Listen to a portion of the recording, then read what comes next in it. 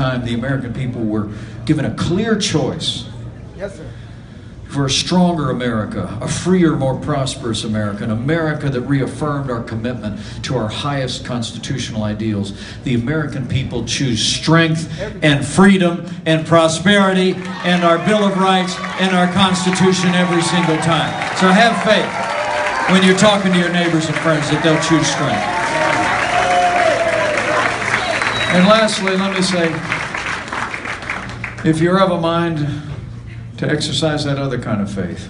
Yeah. Pray. If you bow the head and bend the knee like Karen and I do, be a good time to do that in the next 4 days too. Yeah. And and I'm not, I'm here championing the team and the ticket and the cause, but on this one I think Abraham Lincoln had it more right. Abraham Lincoln was asked in his time if he thought God was on his side, and he said, I rather concern myself with whether we're on God's side than that God is on our side. So just pray for our country. Pray for America, because America matters. Far beyond our shores. We're the last best hope of earth and inspiration to the world.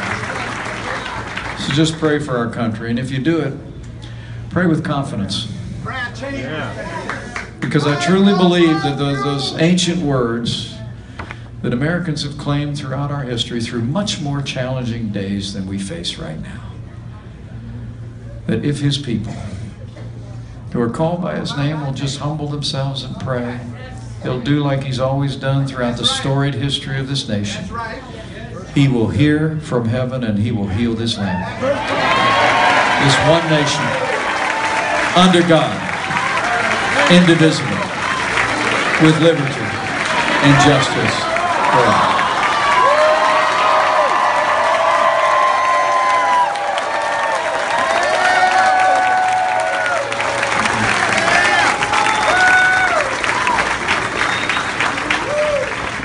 So men and women of Florida, time's a-wasting.